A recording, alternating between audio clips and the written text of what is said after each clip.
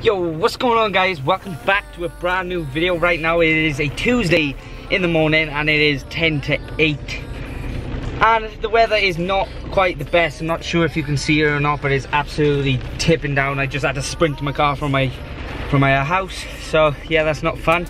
But tonight we've got, I think, a back session, so I'm going to be going through some of the exercises that you can give a go yourself. So yeah, gotta go to work, so I shall see you when I'm back.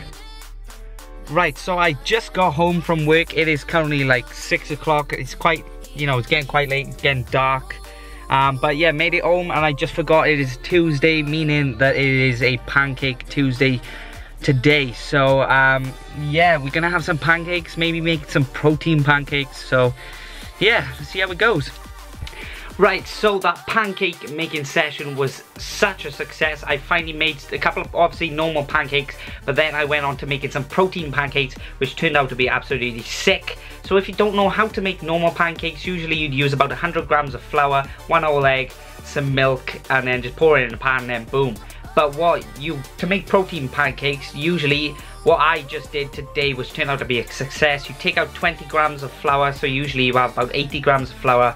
Still have 1 whole egg and maybe still about 200 milliliters of milk, and then instead of mixing it with a whisk or anything like that, however you mix it, basically try and use your gym shaker ball.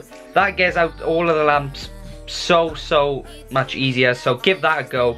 This is what my protein pancake turned out like. Here we go. So on the phone, that was my first attempt at making the protein pancake. It went pretty well, not gonna lie, but then this was my obviously final attempt on making a pancake and it turned out to be absolutely insane.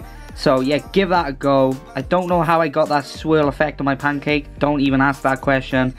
I still don't know myself. So yeah, so you just need to give it a go. Don't be afraid of trying it. It turned out to be delicious, so yeah, give that a go. Anyways, before I blab on anymore, we do have a juicy back session for you guys today. We're gonna get some more sick angles, gonna work on some of my lower lats and also some pin points in my back. Other than that, let's get to the gym.